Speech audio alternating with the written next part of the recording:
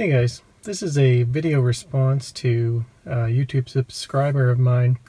Aaron Jackson asks, does anyone know how low can you set the incoming amps to?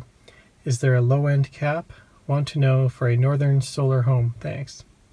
Alright, well, I wasn't sure, so I plugged in my universal mobile connector to a regular 110 outlet, and we'll just dial it down here and see. Well, there you go. 5 amps is the lowest you can set the amps to.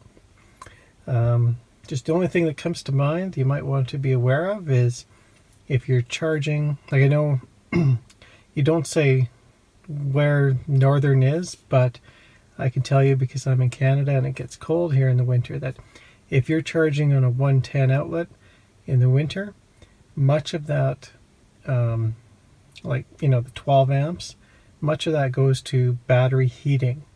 So if you're connected to, say, just 5 amps and you're charging, you might not actually get any charging at all. The entire 5 amps might go just to battery heating, depending on your conditions. Thanks for the question. If you liked the video, give it a thumbs up and subscribe. Thanks for watching.